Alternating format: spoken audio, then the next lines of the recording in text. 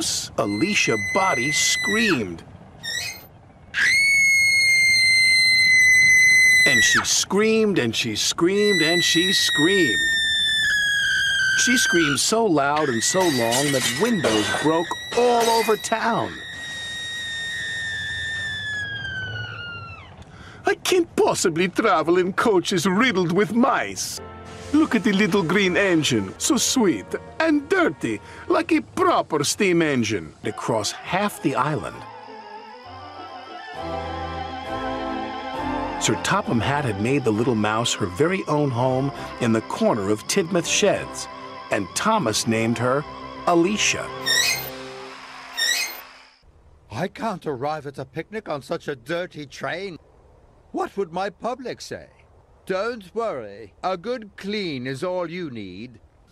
I've never seen an engine have a bath before. How delightful.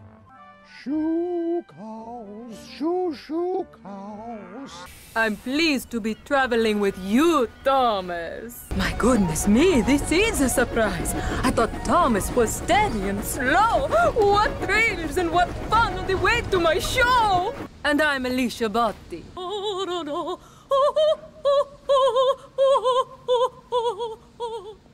Allicia Botti juddered and jumped.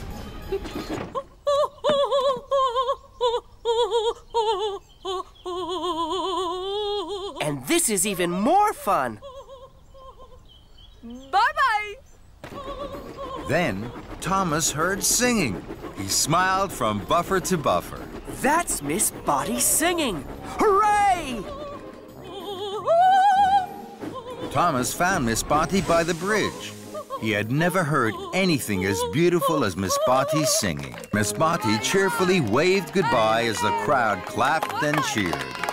Not at all, Bertram. Thomas has made me very happy. I've had the ride of my life. So many people to sing to, and such fun. Allicia Botti was singing sweetly. Then James gasped. There was another surprise. Thomas and Edward were using their strong lamps to light the concert. Please, sir, may I shine my lamp on Miss Botti? Then everyone will see her for miles around. Very well, James.